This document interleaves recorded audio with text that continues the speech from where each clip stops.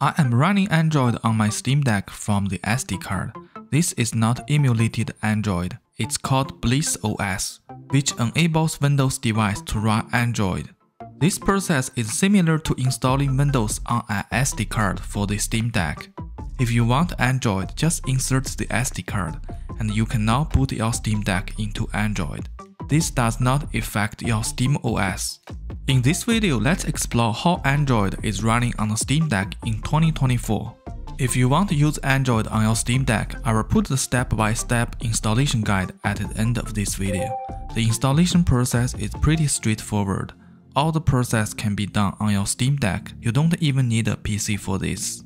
I want to go over the setup process first, and then talk about what's working and what's not working, so you will have a basic idea of whether you want to install Android on your Steam Deck. After the installation, the Android setup process is pretty much same as setting up a brand new smartphone. The Wi-Fi was picked up from the initial setup screen, which is a good sign, so we don't need to mess up with the Wi-Fi driver. Of course, the touchscreen functions as it's supposed to. Also, I could log into my Google account successfully. After going through all the initial setup and booting into the Android, everything feels pretty smooth without any lag. It just feels like an Android tablet, and I can access the Play Store without any problems. The Steam button functions as the home button, and the quick access button on the right side works as your task manager button on the Android. The volume and power buttons work as intended. Even the trackpad can be used to move the mouse, but we have to use button A as the mouse left click. Apparently there is no issue with charging the Steam Deck. The screen brightness adjustment is fine too. I also tested Bluetooth with my headphone, and it's working perfectly well. Holy smoke, everything seems to be working perfectly after the installation. Nothing needs to be configured. Now let's talk about gaming. I have tested 10 Android games. Here are the games that are playing really well on the deck. The gyro or motion control has no issues at all, so here I am playing Need for Speed with the built-in motion control. All buttons are working as well. As you can see, I am playing the Modern Combat 5 with the built-in buttons and joystick. Of course, in order to play with the controller, you need to make sure the game has controller support.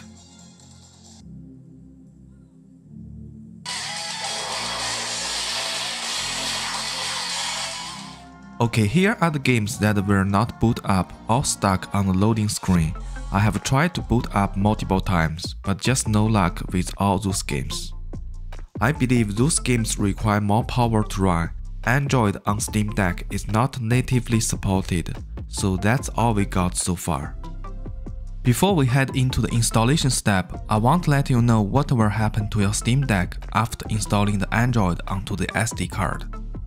First, after you've done the Android installation, every time you power on the Steam Deck, it will boot into the Android instead of Steam OS. But if you do not have the Android SD card inside the Steam Deck, the system will not boot. All you see is this screen. I know this is kinda annoying. We do not have dual boot menu at this moment for Android, so we just have to deal with this way. Second, after installing the Android, to boot into the Steam OS, you have to boot into the boot manager first, and then select Steam OS. Also, you will see a Bliss OS bootloader on this boot manager screen, and this is normal. Android on Steam Deck is not perfect. As you can see during my game test, lots of high graphic demanding games are unplayable at this moment.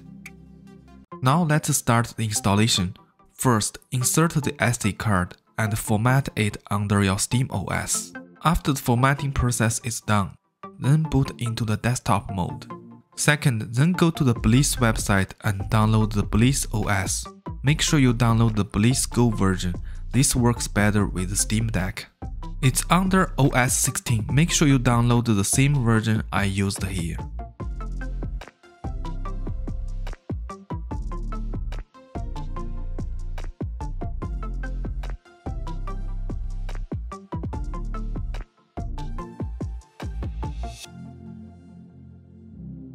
After the download is complete, then go to Banana Etcher website and download the Banana Etcher. Make sure you download the Etcher for Linux 16.4 as I show in this video here.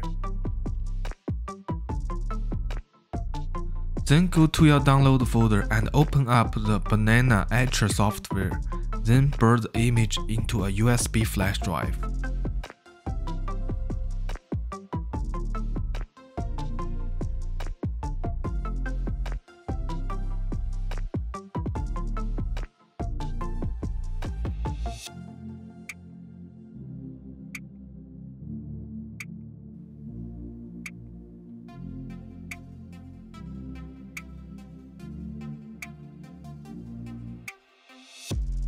This flashing process will take a while. Once it's done, it will show flash complete.